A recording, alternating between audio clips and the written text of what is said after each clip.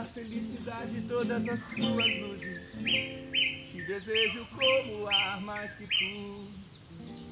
És manhã na natureza das flores. Ando só, pois só eu sei pra onde ir, por onde andei. Ando só, nem sei porquê. Vamos conversar? Tem alguém aí que já surtou nesse isolamento social? Eu não sei o que é isso, você sabe? Eu posso pensar que tá todo mundo em casa, curtindo a própria casa, essa tranquilidade de ficar quieto em casa, de esperar essa crise passar. Eu tenho a impressão que está todo mundo aí aproveitando da melhor maneira possível, mas não. Tem muita gente desesperada. Por quê? Não está conseguindo trabalhar e não tem reserva financeira, não tem um recurso para poder comprar comida, por exemplo. Você quer uma coisa mais importante do que essa? Comida. A saúde é importante? É. Mas se você não se alimenta bem, você não vai ter saúde. Tem gente que vai surtar e muito. A razão é que nos permite controlar um pouco da nossa loucura. E quando alguém perde a razão, aí a gente chama essa pessoa de louca, de doida. Mas o que é a razão? O que é uma razão sadia?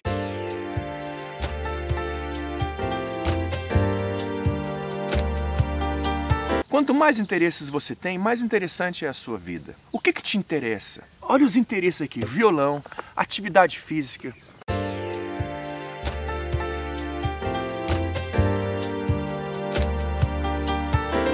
Leitura. Tinham reunido coragem, enfim, tinham reunido coragem. A sala em que se encontravam era comprida e suavemente iluminada. Tá vendo? Quando você lê uma coisa assim, ó, você tem que construir tudo isso. Se você não mastigar bem os alimentos, você não absorve os nutrientes. E a leitura é isso, é mastigar bem o alimento intelectual. É academia para o cérebro.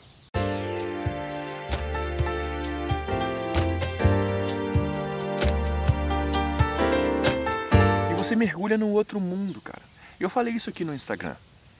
Então, se você não me segue no Instagram, não precisa seguir. Só se você quiser. O livro nos transporta para uma outra realidade, cara.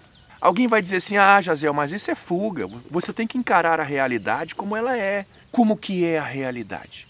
Existe sim uma realidade objetiva, mas existe também essa construção da realidade na mente subjetiva.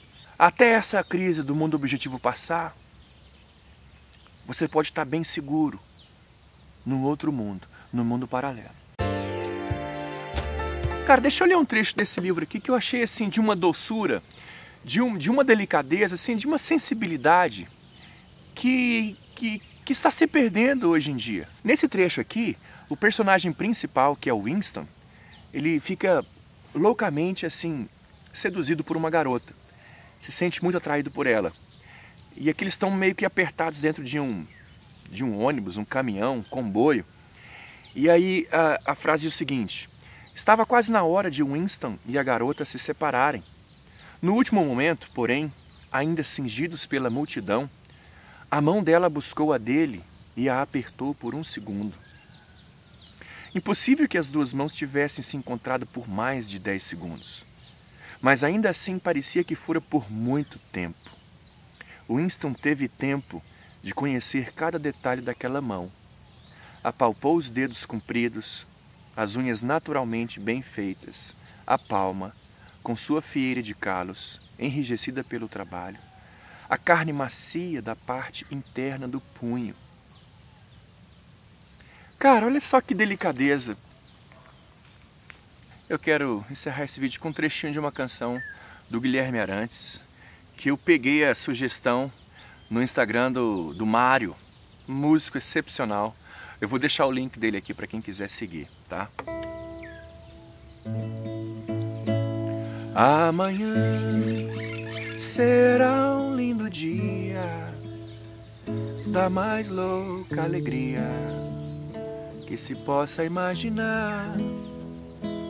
Amanhã redobrada força, pra cima que não cessa, há de vingar.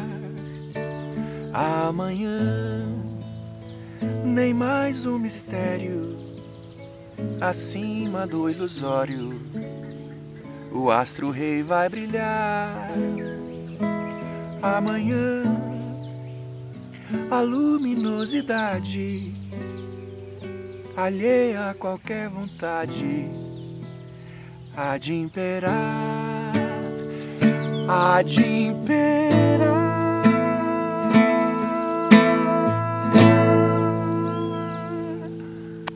Então é isso, vou ficando aqui, um grande abraço pra você e até o próximo vídeo.